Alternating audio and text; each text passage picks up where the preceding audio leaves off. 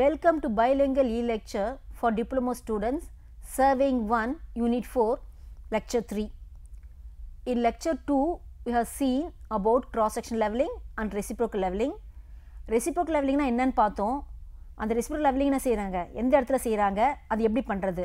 So reciprocal leveling na என்னது, இப்போ suppose இந்த இன்ஸ்ட்ருமெண்ட்டை நடுவில் ஃபிக்ஸ் பண்ண முடியாது. பாருங்கள், இந்த ரிவர் இருக்குது, இங்கே வந்து ஆறு ஓடுது, வேலி, ரிவர் இருந்தாலும் வேலி தான் நம்ம என்ன செய்ய முடியாது, இன்ஸ்ட்ருமெண்ட்டை ஃபிக்ஸ் பண்ண முடியாது. ஸோ அந்த மாதிரி கேஸில் நம்ம என்ன செய்ய போகிறோம், ரெசிப்ரோக்கல் லெவலிங் செய்ய போகிறோம். ஸோ ரெசிப்ரோக்கல் லெவலிங்கில் எடுத்துட்டோம்னா ரெண்டு பக்கமும் என்ன செய்யணும், நம்ம இன்ஸ்ட்ருமெண்ட்டை ஃபிக்ஸ் பண்ணி ரீடிங் எடுக்கணும்னு சொல்லி பார்த்தோம்.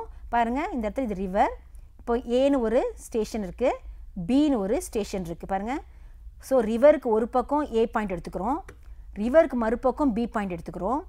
ஃபஸ்ட்டு ரெண்டு ஸ்டேஜாக நம்ம பார்க்குறோம். ஃபஸ்ட்டு ஸ்டேஜில் ரிவருக்கு ஒரு பக்கம் எடுக்கிறத ஏ பாயிண்ட் எடுக்கிறோம் இல்லையா, அதுக்கு பக்கத்தில் இன்ஸ்ட்ருமெண்ட்டை ஃபிக்ஸ் பண்ணணும். இன்ஸ்ட்ருமெண்ட் ஃபிக்ஸ் பண்ணிவிட்டு நம்ம ரீடிங் எடுக்க போகிறோம். பாருங்கள், இந்த மேலே இருக்குது காலிமேஷன் லைன், மேலே இருக்கிறது நமக்கு இந்த காலிமேஷன் லைன், சென்டர் போகிறது வந்து ஹாரிசான்டல் லைன், சென்டரில் போகிறது ஹாரிசான்டல் லைன், கீழே இருக்குது லெவல் லைன். பாருங்கள், இது பாட்டம் வந்து லெவல் லைன். இப்போ ஏ ஸ்டேஷன் நம்ம வந்து ஃபிக்ஸ் பண்ணும்போது இங்கே இந்த லெவலிங்லேருந்து இந்த ஏ ஸ்டேஷனுக்கு நம்ம வேல்யூ எடுக்கிறோம், ரீடிங் எடுக்கிறோம். அதை நம்ம A1 சொல்லிட்டு நம்ம அஷ்யூம் பண்ணிக்கலாம். ஸோ ஒரு பேங்க் ஆஃப் ரிவருக்கு ஒன் சைடில் ஸ்டேஷன் ஏ ஃபிக்ஸ் பண்ணி அந்த ஸ்டேஷன் ஏ பக்கத்தில் இன்ஸ்ட்ருமெண்ட்டை நம்ம செட் பண்ணுறோம். இன்ஸ்ட்ருமெண்ட்டை செட் பண்ணிவிட்டு அதில் எடுக்கிற ரீடிங் வந்து A1. நெக்ஸ்ட்டு வந்து அங்கேருந்தே ஃபோக்கஸ் பண்ணி பீன்ற பாயிண்ட்டை ஸ்டேஷனை பார்க்குறோம். ஸோ ஏ ஸ்டேஷனில் ஃபிக்ஸ் பண்ணிவிட்டு ஏல எடுக்கிறது A1, இந்த லெவலில் அதே லெவலில் ஷிஃப்ட் பண்ணாமல் அங்கேயே வச்சு பி ஸ்டேஷனை ஃபோக்கஸ் பண்ணுறோம். அங்கே இருக்கிற பாயிண்ட் வந்து நமக்கு B1 எடுக்கிறோம். இது ஃபஸ்ட்டு ஸ்டேஜ். செகண்ட் ஸ்டேஜ் என்ன செய்வோம்னா, இந்த இன்ஸ்ட்ருமெண்ட் ஏ இருக்கிறது என்ன செய்வாங்க, இது அடுத்த கரை, தட் இஸ் ஒரு கரையில் முடிச்சிட்டோம், இப்போ அடுத்த கரையில் போக போகிறோம். தட் இஸ் பி ஸ்டேஷன் பக்கத்தில் ஃபிக்ஸ் பண்ணுறோம். பி ஸ்டேஷன் பக்கத்தில் ஃபிக்ஸ் பண்ணிவிட்டு இங்கே ஒரு ரீடிங் எடுப்போம், அதே நேரத்தில் ஏன்ற ஸ்டேஷனுக்கு ரீடிங் எடுப்போம். ஸோ பி ஸ்டேஷன் பக்கத்தில் எடுக்கிற ரீடிங் வந்து B2ன்னு எடுத்துக்கிறோம். பி ஸ்டேஷன்லேருந்து ஏ ஃபோக்கஸ் பண்ணுறோம் இல்லையா, அதை வந்து A2ன்னு எடுக்கிறோம். இப்போது ஃபஸ்ட்டு ஸ்டேஜில் இங்கே வந்து பி ஸ்டேஷனில் வந்து நமக்கு எரர் கிடைக்கும். அதே நேரத்தில் செகண்ட் ஸ்டேஜில் ஸ்டேஷன் ஏல நமக்கு எரர் கிடைக்கும். ஏன்னா தூரமாக இருக்கிறது நமக்கு சில பிழை வரும், கிட்ட இருக்க ரீடிங் நமக்கு கரெக்டாக இருக்கும். அப்போ நம்ம வந்து இப்போ நம்ம ரெசிப்ரோக்கல் லெவலிங்கில் நம்ம டெரிவேஷன் பார்க்கலாம். பாருங்கள், ஃபஸ்ட்டு கேஸில் கரெக்ட் ஸ்டாஃப் ரீடிங் அட் ஏ வந்து A1 வச்சுக்கிட்டோம். ஸோ ஏ பக்கத்துலேருந்து A1 வச்சுட்டோம். As level is very near to A. So A station பக்கத்தில் நமக்கு லெவல் இருக்கிறதுனால அந்த ரீடிங் வந்து A1. Correct staff reading at B is B1 minus C. ஏன்னா நம்ம தூரமாக பார்க்கும்போது பாருங்கள், நம்ம தூரமாக பார்க்கும்போது நமக்கு எரர் வரும். அப்போது இந்த B1 மைனஸ் சி போட்டால் தான் நமக்கு கரெக்ட், நமக்கு ஸ்டாஃப் ரீடிங் கிடைக்கும். பாருங்கள், ஃபஸ்ட் கேஸில் ஏ ரீடிங் கரெக்ட், ஏன்னா கிட்ட இருக்குது, okay.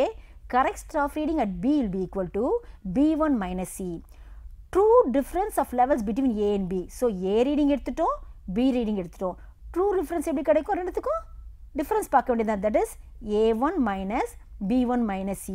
That is fall from B to A. என்ன கொடுத்துருக்கோம் நமக்கு, fall from B to A. Second case எப்படி பார்த்துருக்கோம், ஸ்டேஷன் எங்கே வச்சுருக்கோம், Bயில் வைப்போம். பாருங்கள், நம்ம ட்ராயிங்கில் பார்க்குறோம் இல்லையா, ஸ்டேஷன் Bயில் வைக்கிறோம், B கிட்ட வைக்கிறோம். செகண்ட் ஸ்டேஜில் ஃபஸ்ட் ரீடிங் இது B2, இது A2. இதில் B2 கரெக்டாக இருக்கும், A2ல எரர் இருக்கும். பாருங்கள், செகண்ட் ஸ்டேஜில் correct staff reading at B will be equal to B2 as the level is very near to B. Correct staff reading at A will be equal to A2 minus C. ஏன்னா வந்து தூரமாக இருக்கலாம், செய்கிறாங்க A2 minus C. So true difference உங்களுக்கு that is fall from B to Aன்றதுனால நம்ம என்ன செய்கிறாங்க, A2 minus C minus B2. So H will be equal to A2 minus C minus B2. So first கேஸில் ஒரு ஹெச் கண்டுபிடிச்சிட்டோம், second கேஸில் நம்ம ஒரு ஹெச் கண்டுபிடிச்சிட்டோம். ஆக்சுவலாக நம்ம சரி நெக்ஸ்ட்டு பார்க்க போகிறோமோ, இப்போ நமக்கு 2H, நமக்கு வந்து 2H கிடச்சிருச்சு. இங்கே ஒரு ஹெச் கிடைக்குது, பாருங்கள், இங்கே ஒரு ஹெச் கிடைக்குது, இங்கே ஒரு ஹெச் கிடைக்குது. ஸோ ஈக்குவேஷன் நம்பர் 1 வந்து நமக்கு ஒரு ஹெச் கொடுக்குது, ஈக்குவேஷன் நம்பர் 2 வந்து நமக்கு ஒரு ஹெச் கொடுக்குது. பாருங்கள், அப்போ 2 ஹெச் நம்ம செய்ய ஆட் பண்ண போகிறோம். நம்ம செய்ய போகிறோம் ஃப்ரம் 2, தட் இஸ் ஃபஸ்ட்டு வந்து A1 minus B1 minus C. Next என்ன செய்கிறாங்க, that is 2H. Equation number 1ஐயும் equation number 2 add பண்ணும்போது A1 minus B1 minus E plus A2 minus E minus B2. பாருங்கள், equation number 1ஐயும் equation number 2ஐயும் add பண்ணுறோம், வேறு ஒன்றுமே கிடையாது. So இதுவும் H தான், இதுவும் ஹெச் தான். ஸோ ஆட் பண்ண என்ன கிடைக்கும், 2H will be equal to A1 minus B1 minus E plus A2 minus E minus B2. a1 minus b1 minus c இது வந்து ஈக்குவேஷன் நம்பர் 1 இது நமக்கு ஈக்குவேஷன் நம்பர் 2 ஈக்குவேஷன் நம்பர் 2 ரெண்டு நம்ம சேரா ஆட் பண்றோம் ஸோ 1 into ஆட் பண்ணும்போது நமக்கு 2h வரும் நமக்கு என்ன வந்திருக்கு நமக்கு 2h நமக்கு கிடைக்குது a1 minus b1 minus c plus a2 minus e minus b2 இப்போ நம்ம bracket நம்ம வெளியே எடுக்க போறோம் bracket வெளியே எடுக்கும்போது உங்களுக்கு இது minus b1 வரும் so minus into minus plus ஆயிடுது பாருங்க minus minus plus that is a1 minus b1 plus c இது plus a2 இது plus into minus minus minus c minus b2 பாருங்க இதுல இந்த a1 minus b1 சேர்த்துக்கலாமா a1 minus b1 வந்துருது இதுல e cancel பண்ணிடலாமா இது plus இது minus மீதி பேலன்ஸ் என்ன இருக்கு நமக்கு a2 உம் b2 so a2 minus b2 அப்போ 2h will be equal to நமக்கு என்ன வந்திருக்கு பாருங்க so 2h நமக்கு 2h will be equal to a1 minus b1 plus a2 minus b2 இப்போ நமக்கு h வேணும் அப்போ h will be equal to divide by 2 அவ்வளவுதான் அப்போ என்ன வரும் நமக்கு a1 minus b1 plus a2 minus b2 divide by 2 பாருங்க இப்போ நமக்கு கிடைச்சது பாருங்க நம்ம சால்வ் பண்ணாம கிடைச்சது நமக்கு a1 minus b1 plus a2 minus b2 by 2 இதெல்லாம் நமக்கு என்ன தெரியுது it may be observed that the error is eliminated and that the true difference is equal to the mean of the two apparent difference of level between a and b so என்ன செய்றாங்க the mean கண்டுபிடிக்கும்போது நமக்கு என்ன செய்யுது error eliminate ஆயிட்டு நமக்கு true difference நமக்கு ஈஸியா கிடைச்சது நம்ம ப்ரூவ் பண்ணிட்டோம் நம்ம இதல இப்போ ப்ராப்ளம் பார்க்க போறோம் so reciprocal levelingல எப்படி நம்ம ப்ராப்ளம் சால்வ் பண்ண போறோம் பார்க்கலாம் problems on reciprocal leveling so difference in elevation problem 1 in an operation involving reciprocal leveling 2 points A and B are taken on opposite banks of the river so river க்கு ரெண்டு பக்கமும் சேராங்க ரெண்டு point எடுத்துக்கறாங்க when the level was set up near A the staff reading on A and B were 2.245 and 3.375 so A ல இருக்கும்போது ரெண்டு reading எடுக்கறாங்க A கிட்ட ஒன்னு எடுக்கறாங்க தூரமா B கிட்ட ஒன்னு எடுக்கறாங்க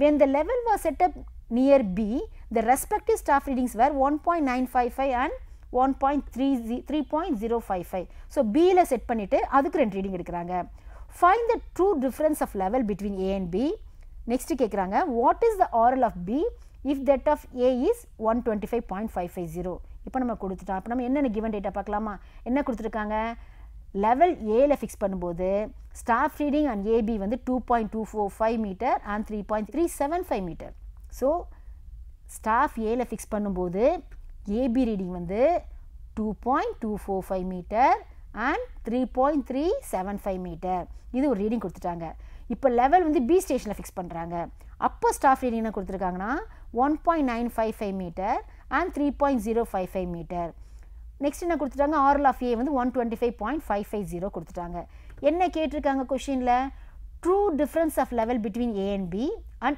RL of B so true difference கண்டுபிடிக்கணும் RL of B கண்டுபிடிக்கணும் இது ரொம்ப சிம்பிளான ப்ராப்ளம் இது நம்ம வந்து ஃபர்ஸ்ட் சிட்டிங்ல என்னன்னு பார்க்க போறோம் so step 1 நம்ம step 1ல என்ன செய்யணும் apparent difference கண்டுபிடிக்கணும் என்ன கண்டுபிடிக்க போறோம் step 1ல apparent difference கண்டுபிடிப்போம் நம்ம that is A க்கும் B க்கும் உள்ள difference பாருங்க இந்த A ல ஒரு ரீடிங் எடுத்துறோம் செட்டப் A ல A ஸ்டேஷன் செட் பண்ணும்போது A ல ஒரு ரீடிங் B ல ஒரு ரீடிங் இதோட டிஃபரன்ஸ் என்ன செய்யணும் நம்ம கண்டுபிடிக்க போறோம் இதோட டிஃபரன்ஸ் பாருங்க 3.375 க்கு 2.245 க்கு நம்ம என்ன செய்றாங்க டிஃபரன்ஸ் கண்டுபிடிக்க 1.130 metre it's a fall from A to B இப்போ fall from A to B ன்றது எப்படி கண்டுபிடிப்போம்னா இந்த ரீடிங் பாருங்க இந்த ரீடிங் பாக்கும்போது எது அதிகமா இருக்குதோ அதான் நமக்கு டவுன்ல இருக்குன்னு அர்த்தம் பாருங்க இந்த B ரீடிங் அதிகமா இருக்கு அப்ப B ரீடிங் டவுன்ல இருக்கு அப்ப என்ன அர்த்தம் it falls from A to B இந்த பாயிண்ட் நீங்க கரெக்ட்டா பிடிச்சாதான் நமக்கு பிளஸ்ஸா மைனஸா கண்டுபிடிக்க முடியும் நான் மறுபடியும் இந்த பாயிண்ட் திருப்பி சொல்றேன் பாத்துக்கோங்க இந்த ரீடிங் செக் பண்ணும்போது AB ரீடிங் பாக்கும்போது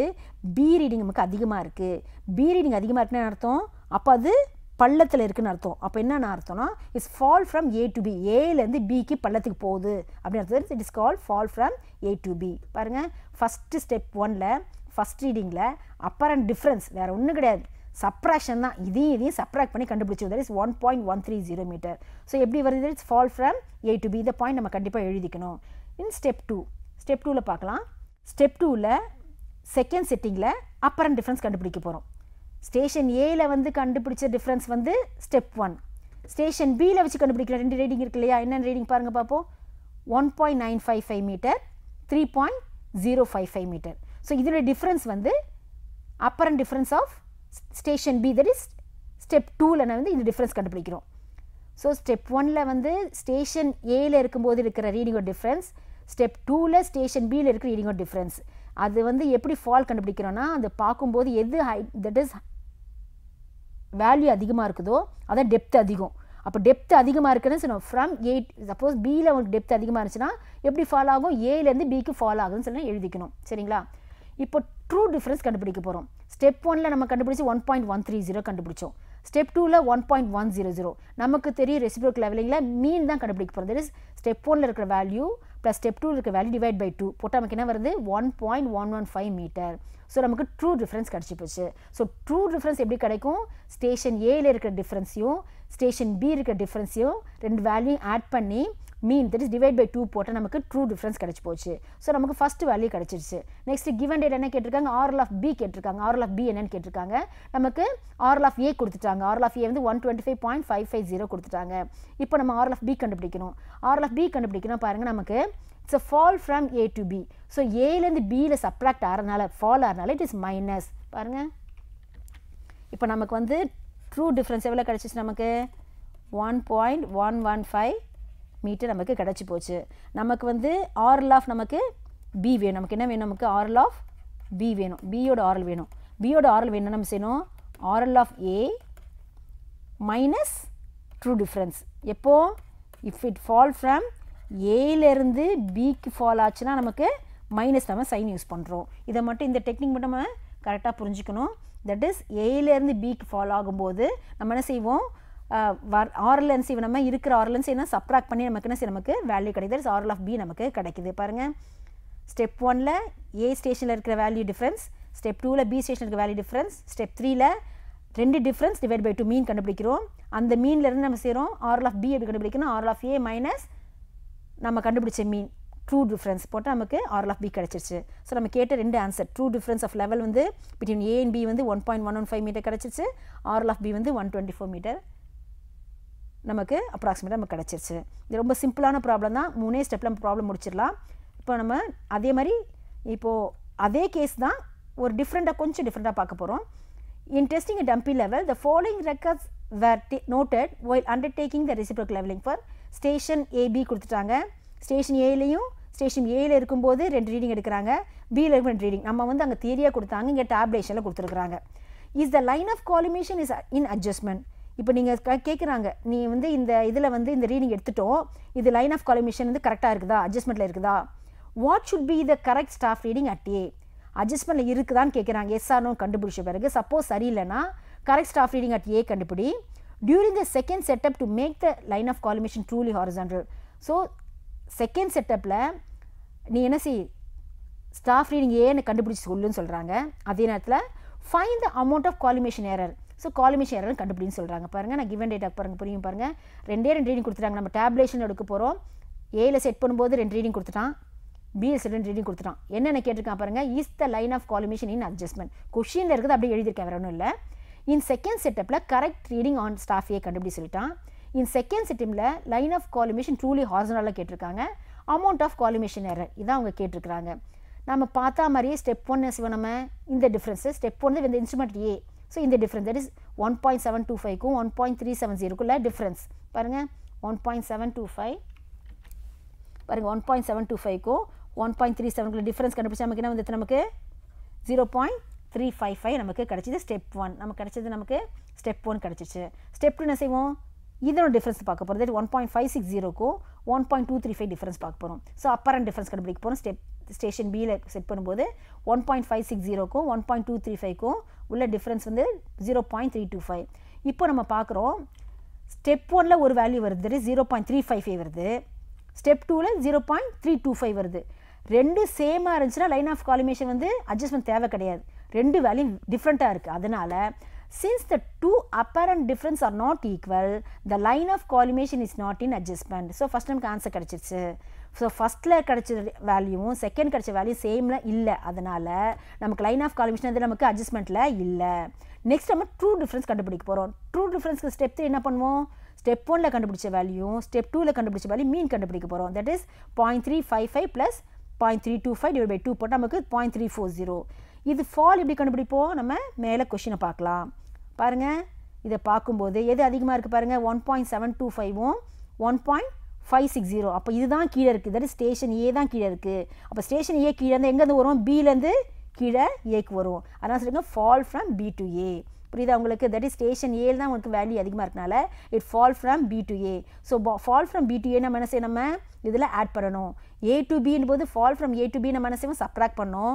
ஃபால் ஃப்ரம் பி டு ஏ நம்ம ஆட் பண்ணணும். பட் ட்ரூ டிஃப்ரென்ஸ் கண்டுபிடிச்சிட்டோம். இந்த வேல்யூ கிடச்சிருச்சு. இப்போ செகண்ட் செட்டப்பில் அவன் கேட்டிருக்காங்களே, செகண்ட் செட்டப்பில் கரெக்ட் ஸ்டாஃப் ரீடிங் ஏ என்னன்னு கேட்டிருக்காங்க.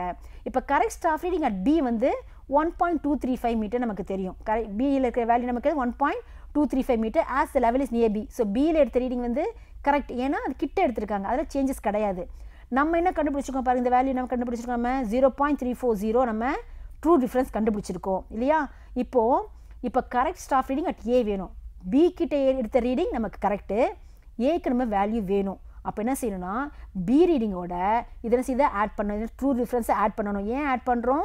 இட் ஃபால் ஃப்ரம் என்ன நம்ம பார்த்தோம் இல்லையா, it's fall from B to A. Fall from B to ஏ நம்ம என்ன செய்யணும்? It should be added. So அதை கண்டுபிடிச்ச ட்ரூ டிஃப்ரென்ஸ் ஆட் பண்ணுறோம். That is B ரீடிங்லேருந்து true difference add பண்ணால் நமக்கு கரெக்ட் ஸ்டாஃப் ரீடிங் அட் ஏ கிடச்சிருச்சு 1.575. ஸோ அவன் கேட்ட அடுத்த கொஸ்டின் கிடச்சிருச்சா நமக்கு 1.575 கரெக்ட் ஸ்டாஃப் ரீடிங் அட் ஏ கிடச்சிருச்சு. எப்போது செகண்ட் செட்டப்பில் ஸ்டாஃப் ரீடிங் அட் ஏ நமக்கு வேல்யூ கிடச்சிருச்சு. இப்போ அவன் கொஷினில் கொடுத்துருக்கான் ஸ்டேஷன் ஏல வேல்யூ வந்து 1.560 கொடுத்துட்டான். ஸ்டேஷன் ஏல என்ன கொடுத்துருக்கான்? 1.560 நமக்கு வேல்யூவில் கொடுத்துட்டான். நம்ம கரெக்ட் ஸ்டாஃப் ரீடிங் 1.575 நம்ம கண்டுபிடிச்சிருக்கோம். நம்ம கண்டுபிடிச்சது அதிகம், அவன் கொடுத்தது கம்மி இல்லையா? அவன் கொடுத்தது கம்மினா அப்போ லைன் ஆஃப் காலிமேஷன் வந்து it must be incline downwards. நம்ம கண்டுபிடிச்ச வேல்யூ 1.575 மீட்டர், இது நமக்கு வேல்யூ அதிகம். அவன் கொடுத்த ரீடிங் வந்து 1.560. அப்போ வந்த வேல்யூ வந்து நமக்கு கொடுத்த ரீடிங் கம்மி. அப்போது கம்மியாக இருக்கனால line of collimation is incline downwards. So அவன் கேட்ட அடுத்த கொஸ்டின் கிடச்சிருச்சு. லைன் ஆஃப் காலிமேஷன் எப்படி இருக்குது? மேலே இருக்கா கீழே இருக்கா? It இன்க்ளைன்ஸ் downwards. So collimation error will be equal to என்ன கொடுத்துருக்காங்க? 1.560 மைனஸ் 1.575. ஸோ காலிமேஷன் என்ன செய்வாங்க? இதில் நம்ம இருக்கிற ரீடிங் தட் இஸ் 1.560லேருந்து நம்ம கண்டுபிடிச்சதை சப்ராக்ட் பண்ண நமக்கு என்ன வருது? Minus 0.015 metre. ஸோ நமக்கு மைனஸில் வருது. அப்போ error will be equal to positive 0.015 metre. So amount of collimation error will be equal to 0.015 metre. நான் ரெட்டில் குறிச்சல அவன் என்னென்ன கேட்டிருக்காங்களோ அந்த பாயிண்ட்லாம் ரெட்டில் குறிச்சிருக்கேன். அதை பார்த்தா உங்களுக்கு தெளிவாக புரியும் நினைக்கிறேன். ஸோ இப்போ அமௌண்ட் ஆஃப் காலிமேஷன் எரர் வந்து இது நெகட்டிவ் வந்ததுனால நம்ம செய்யறோங்க ஆப்போசிட் சைன் வந்து பாசிட்டிவ் நம்ம போட்டிருக்கோம். ஸோ இது வந்து இந்த செகண்ட் ப்ராப்ளம் நமக்கு முடிஞ்சுது. இப்போ நம்ம தேர்ட் ப்ராப்ளம் பார்க்க போகிறோம். அதுக்கு வந்து அதே சேம் தான், கொஞ்சம் டிஃப்ரென்ஸ் இருக்கும், அவ்வளோதான். The following observations where mat during the testing of டம்பி level. நம்ம ட்ராயிங் பார்த்தே நம்ம டேப்லேஷன் பார்த்தா நமக்கு தெரிஞ்சிடும். பாருங்கள், ஏ இன்ஸ்ட்ருமெண்ட் செட் பண்ணியிருக்காங்க, பி இன்ஸ்ட்ருமெண்ட் செட் பண்ணியிருக்காங்க, 2 ரீடிங் எடுத்துட்டாங்க ஏல, பி 2 ரீடிங் எடுத்துட்டாங்க, ஆர்எல் ஆஃப் ஏ கொடுத்துட்டாங்க. Distance between A and B equal to 200 meter. Is the instrument is adjustment. So A க்கு B க்கு distance வந்து 200 meter இருக்கு. Instrument adjustment ஆயிருக்கா அப்படின்னு கேட்குறாங்க. To what reading should the line of collimation be adjusted when the instrument is at B?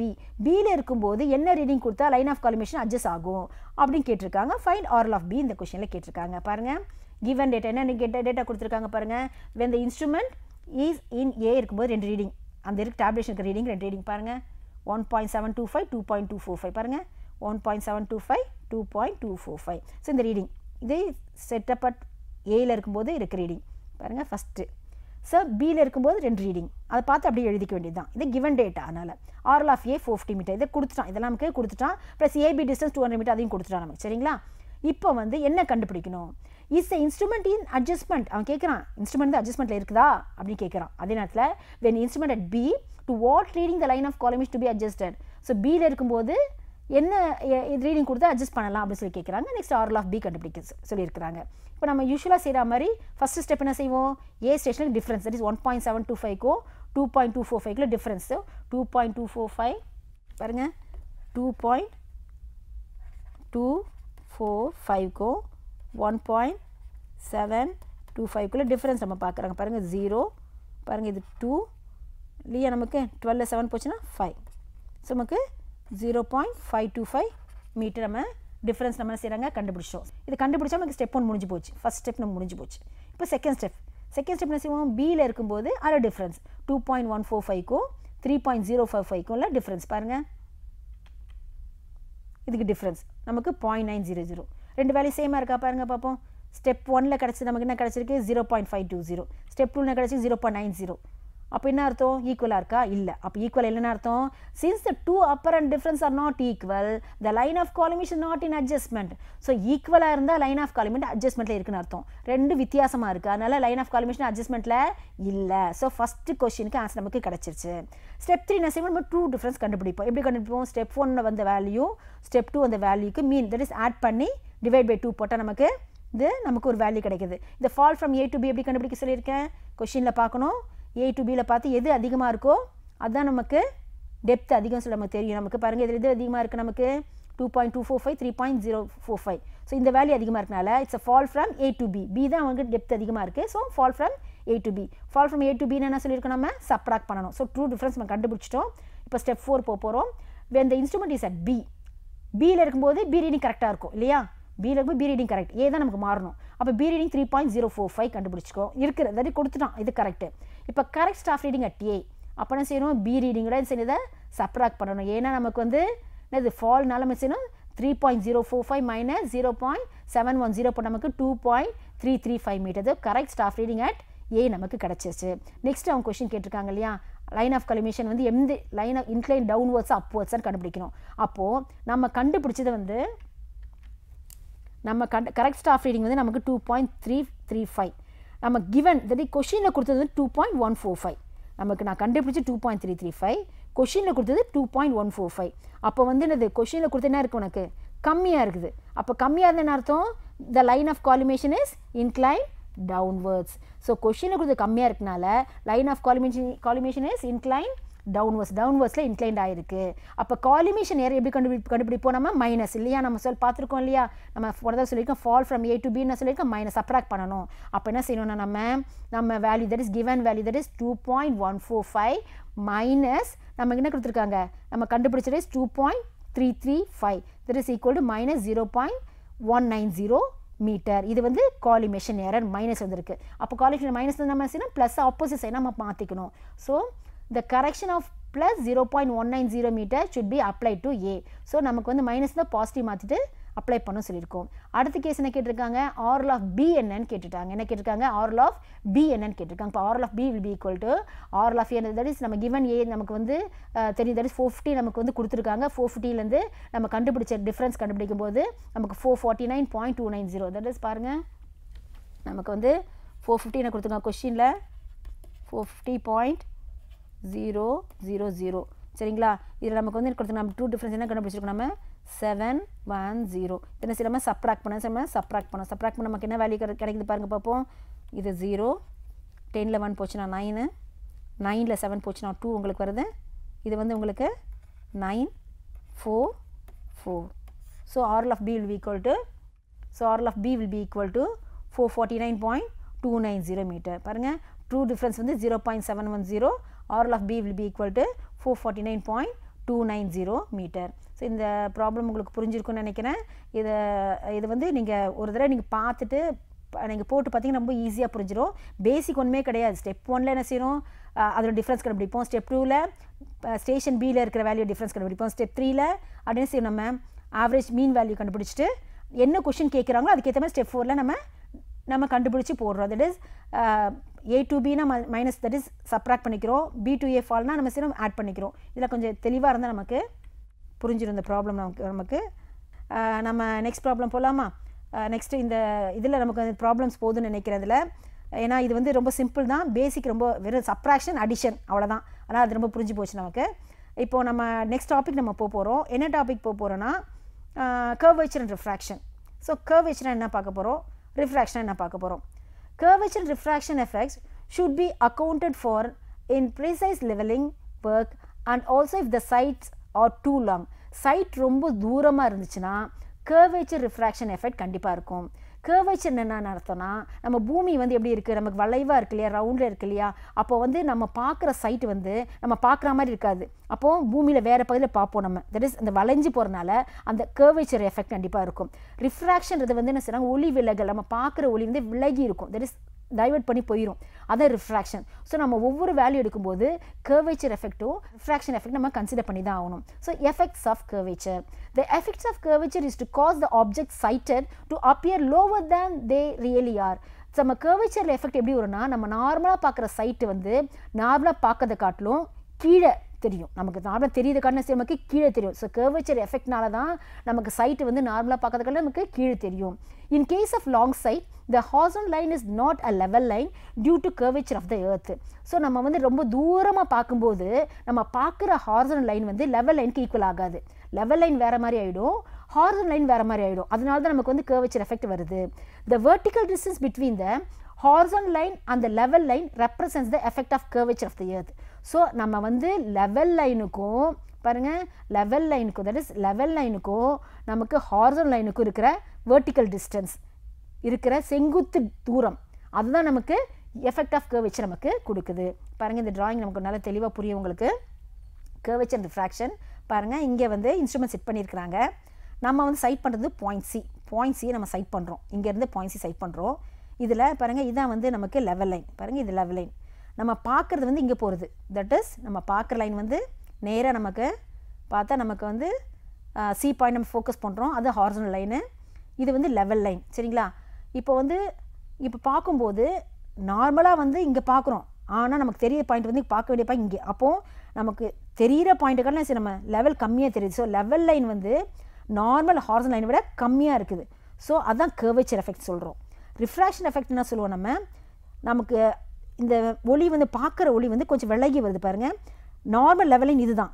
இங்கே வந்து நமக்கு ரிஃப்ராக்ஷன் பாயிண்ட் நமக்கு தெரியுது. ஸோ இந்த பாயிண்ட் என்ன சொல்கிறாங்க, ரிஃப்ராக்ஷன். தட் இஸ் ரிஃப்ராக்ஷன் வந்து நமக்கு வந்து ஹையர் லெவலில் போகும். நார்மலாக தெரியுத காட்டிலும் அதிகமாக தெரிகிறது ரிஃப்ராக்ஷன், நார்மலாக தெரியுத காட்டிலும் கம்மியாக தெரிகிறது நமக்கு வந்து curvature. இது வரைக்கும் உங்களுக்கு இந்த பாயிண்ட் உங்களுக்கு புரிஞ்சிருக்கும்னு நினைக்கிறேன். ரெசிப்ரோக்கல் லெவலிங் நம்ம நிறைய ப்ராப்ளம்ஸ் பார்த்தோம் இந்த எபிசோடில். அதே curvature என்னென்னு பார்த்துருக்குறோம், ரிஃப்ராக்ஷனாக என்னென்னு பார்த்துருக்குறோம். நெக்ஸ்ட் எபிசோடில் நம்ம அந்த டெஃபினேஷன், அதோடைய டீட்டெயிலாக curvature எப்படி பார்க்குறது, நம்ம ரிஃப்ராக்ஷன் எப்படி பார்க்குறது, அதில் என்னென்ன எஃபெக்ட்ஸ் இருக்குது அப்படின்னு நம்ம டீட்டெயிலாக நெக்ஸ்ட் எபிசோடில் நம்ம பார்க்க போகிறோம். இது வரைக்கும் உங்களுக்கு புரிஞ்சிருக்குன்னு நினைக்கிறேன் ஸ்டூடெண்ட்ஸ். தேங்க்யூ.